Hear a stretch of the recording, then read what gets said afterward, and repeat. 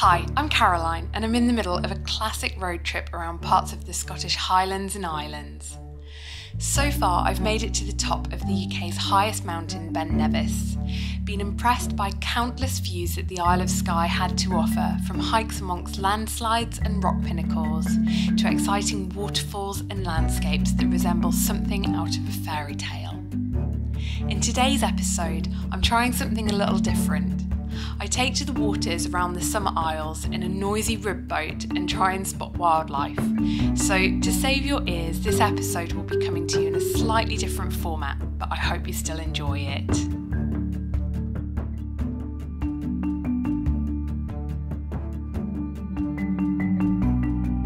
Good morning. Today I am really excited about what we have got planned for the morning.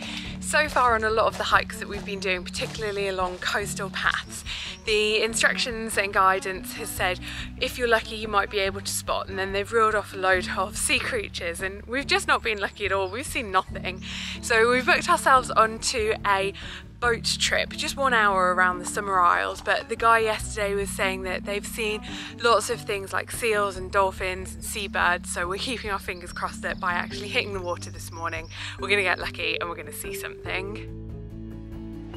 So we've come along to the Seascape Expeditions, which is the company that we're doing our boat trip with, and we are here at the moment in Ullapool, and we're going to be following the solid red line. So we're going to go out to the Isle of Martin and then out to the seal colony here and back along Annat Bay. They were saying that apparently there's been quite a bit of dolphin spotting around here, and around here they've got some like fishery farms. I'm assuming that it's probably salmon farming because Scottish salmon's like a really big thing, and then we'll come back to Ullapool an hour later. So we've been given these really cool life vests, and they aren't inflated at the moment, which means that they, in comparison to most life jackets, pretty comfortable to wear, and it just means that when we're looking around at wildlife we don't have these huge things like in the way. And the guy has explained that it's like modern technology inside, that as soon as the sensor that's inside of this hits the water, there's some kind of like gas canister in it that will just self-inflate it. Hopefully we're not actually going to need it today and that it's just a safety precaution, but I'm quite impressed with these life jackets. It's the first time I've ever seen them and it's just not really in the way.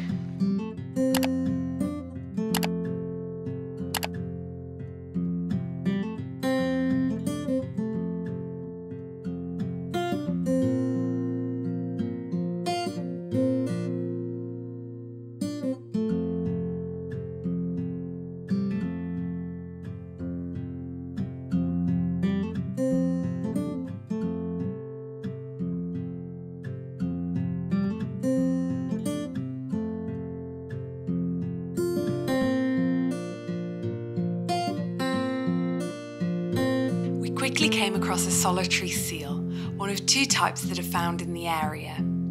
This was a grey seal rather than the common or harbour seal, which can also be found around the Summer Isles.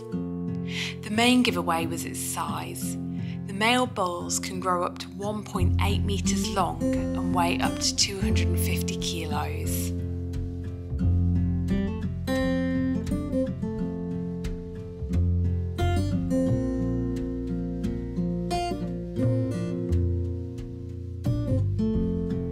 Came across a small group of common seals, though they were in the water, so only caught glimpses of their heads as they curiously were checking us out up on the rib boat. But it wasn't long before we came across a couple of common seals who were out sunbathing on the rocks. Still a little difficult to spot due to their excellent camouflage against the boulders. In comparison to the grey seals, which can weigh up to 1/4 of a tonne, these guys were much smaller and normally weigh around 120 to 150 kilos.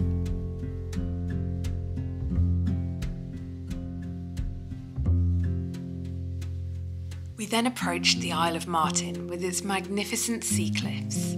A lot of the seabirds that would come to the cliffs in spring to have their chicks were gone by the time that we visited in August, though we did get a chance to spot a few.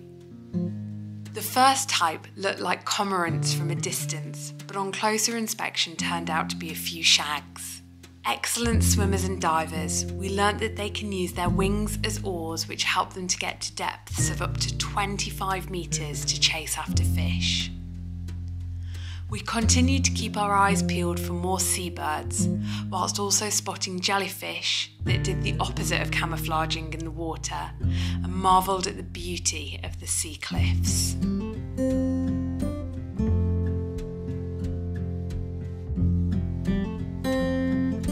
A little further on, we got lucky and came across a colony of common seals.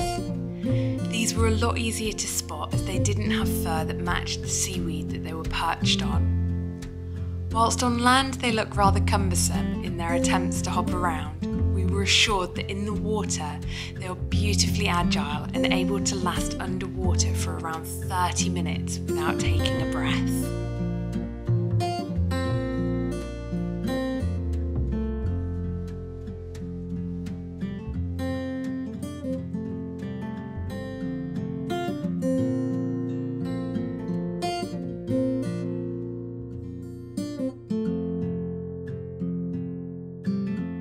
The final stop was at a salmon farm. When young, there can be as many as 15,000 fish in a single pen, and as they get older and grow in both size and weight, they tend to get distributed among other pens. By harvest time, there'd only be about 4,000 to 5,000 fish in a pen. They hatch on the mainland and then are brought to the pens for 18 to 24 months until they reach harvesting weight.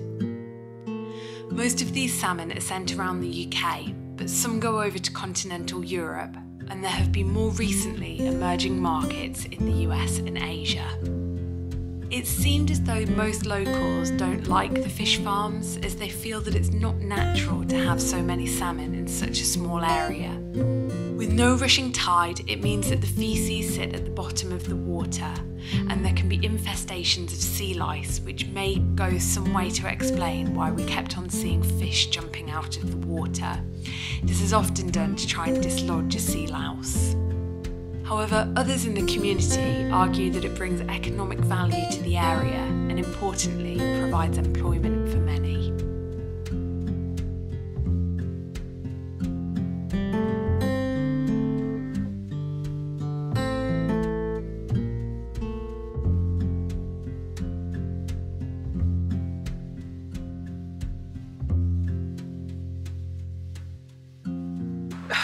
I'm not too sure which one I prefer, the Kerrang or that boat trip. The two I think have so far been equal highlights of our trip up to Scotland so far. So as lovely as that boat trip was, we are actually pretty freezing, so we've just done a quick stop at the Frigate Cafe and Bistro, picked up a cup of coffee just to try and warm up. And we're going to head up to a place called the Seafood Shack, I think it is. It's been highly recommended. It's been quite tasty around here. Having wandered around Ullapool for a little bit, I'm really liking this town. It's got quite an interesting history. Going back to even the Second World War, a lot of the fishermen who would fish off of the east coast of Scotland were finding that it had become too dangerous due to the enemy mines that had been placed out in the North Sea. So a lot of them came over to Ullapool and started fishing over here. And then if we fast forward a little bit to the sort of 60s, 70s, you've got what the locals call the Klondikers. So it was a lot of people from the ex-USSR who came over to do mackerel fishing, and they had these huge boats that they just parked off of the coast to do the fishing, and they canned them all up and then would send them back over to a lot of those Eastern European countries. When the USSR collapsed, so did the mackerel fishing industry, and now you've got a lot more of the salmon farming, and also I think a lot of like the shellfish. The guy who took us out on the boat this morning was explaining that's got like a big price tag on it, so it's worth quite a bit of money to the fishermen, so that's what they go after, the shellfish these days. But it's a really quaint little town, some really cute shops, like pretty whitewashed buildings as well, and the locals have been really helpful. I was after a charge cable for my Fitbit because I forgot to pack one, and my friend who I'm with, her shoes have broken, so we were looking to get like a new pair of shoes, and I'd asked someone where could we get these things from, and I was told try in the hardware shop. I was thinking, really, a hardware shop in London? If I went into a hardware shop and asked for a pair of hiking shoes or trainers, I think I'd probably get laughed out of there, but it just seemed to have everything in there. But I really, really like it here. It's a lovely town. I think if I'm in the area, I'd definitely come back again. There's still so much more to come in this Scotland series. I'll go in search of some of the classic Scottish white sand beaches, take the ferry over to the Outer Hebrides where I'll find out about the island's past, and inspired by the wildlife spotted today, I'll go in search of more from the capital of Stornoway. If you've not done so already, be sure to hit the subscribe button so you can join me in my Scottish adventures.